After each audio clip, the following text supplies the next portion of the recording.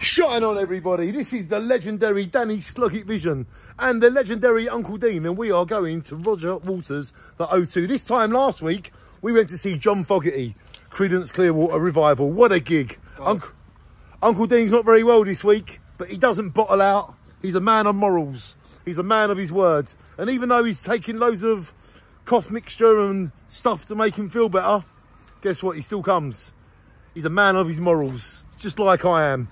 People will say slander, people will say lies, because they're trying to get something out of you.